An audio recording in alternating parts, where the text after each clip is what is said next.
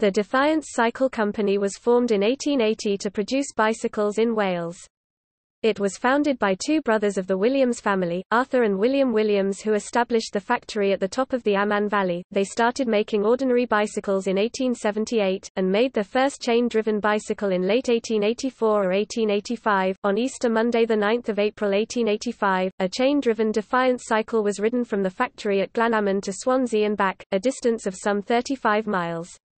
Many people turned out to see this event, which is commemorated by riders tracing the ride route to Swansea. The company thrived through the 1880s and in 1895 opened a retail premises in Eloff Street, Johannesburg, South Africa, to sell bicycles exported from Wales. Their manufacturer's trademark changed to the Defiance Cycle Company of Glanaman and Johannesburg to reflect this development. They produced a motorcycle in 1901, but only for a short time.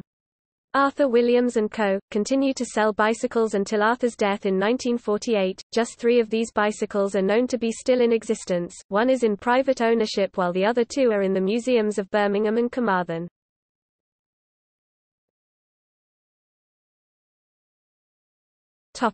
See also: List of bicycle manufacturing companies.